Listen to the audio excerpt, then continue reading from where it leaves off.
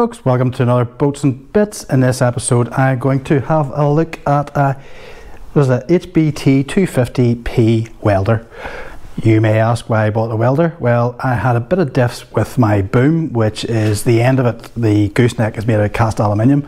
And one day I had the sail rolled up round it and was pushing it just to get a new main sheet on, and all I heard was crack and one of the ends broke off, and I should be able to show a picture up here. So that's it. I had a bit of fiberglass on to keep it from cracking too bad, but the whole bit was broke off, so I had to actually do something. Trying to get welders locally is a bit of a problem. They do charge a fortune, so I thought, wonder could I weld it myself. So I looked a bit more into it and figured out I needed to get a TIG welder, and specifically AC/DC TIG welder. So the reason we needed the AC/DC one is that AC is used for aluminium, and as this is cast aluminium, I would need to be using AC, and that sort of gives you two phases, and it gives you like a cleaning and then a penetration. I'm not going to go into the whole welding. I'm not going to teach you to weld in this video. Just want to show you this is a cheap welder I got off AliExpress, and I want to show you some of the results I got with my gooseneck, which has been working now for most of the season. Unfortunately I didn't get videos of it beforehand or during, but I got a couple of snaps which I'll put up here. So this is basically as I started welding, and you can see where I've put on the wee, just a wee bit of aluminium block, got it just a bar and cut it to the size, and then what I did was grind it down. So I got the grinder, so I should have the photos there. So that's that. So that worked very well. So yeah, you can see where I've welded here, just on the boom end of the boom and how it connects on. Bit of a shame I didn't take a video beforehand, but basically this is all broke away here. So I showed the photograph previously, where I just got a bit lump of aluminium, welded it on here, and then ground down to shape. As you can kind of see, the older one, which is a bit more beat, doesn't look that much different. In fact, the new one looks pretty nice, so it's a bit beefier and stuff you can see in there. We've been through some rough weather and we haven't had any issues so far, so I'm hoping it holds out well.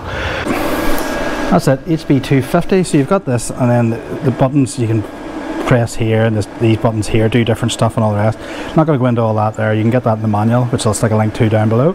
There's menus, so you can flick through like this here. So this is all the AC frequencies. That's your balance, so basically much penetration versus cleaning, and then your slopes, how many seconds, and then your finish amps. And I have a bit of aluminium filler, so I'm just going to do a wee bead. You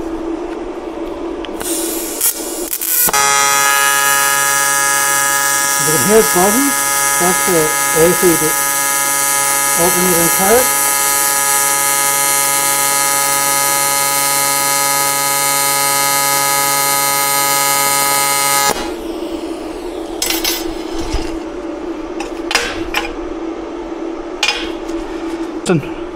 But as you can see, you can get a bit of a bead going there, alright. So that's just, I suppose, what, 2 mil aluminium, maybe not even.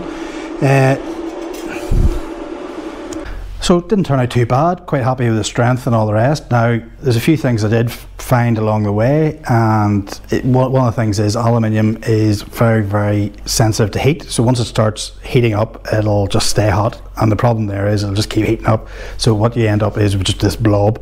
So I've had a couple of burn throughs where the whole thing just went, things like that, so I had to grind it back and start again. So you're better doing a wee bit, I found, and then go over it again quickly. There is the wee pedal, I just haven't mastered that, where you sort of start off high amps, and then once you've got the thing going, then you lower it down. But again, I couldn't figure that out yet. Plenty of time to do that.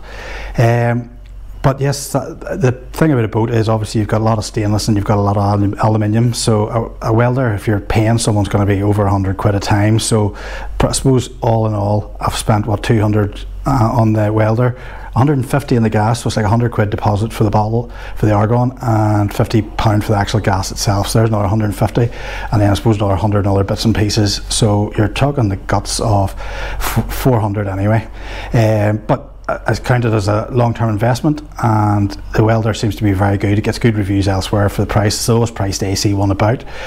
So I'll stick a link down below where you can find out more, and certainly if you want to learn TIG welding, I would try as low to YouTube channels on the subject. I'm not going to go into that there because the guys, if you ever look at the comments in the YouTube channel, welders do not TIG weld to newbies, so I'm certainly not going to get slated on here. But again, this wasn't any structural stuff. The wee end bit has been through a few crash jibes and survived all right, so I'm happy enough. But it does show you can sort of pick up stuff and fix it yourself, and I think being able to self-sufficient and fix that thing is going to definitely be a lot cheaper in the long run. But thanks for watching, folks. If you have any comments, certainly I always enjoy reading them. And if you wish to click a like, it's always appreciated, and if you click the subscribe button to follow any other future videos. All right, thanks again. Cheers. Bye.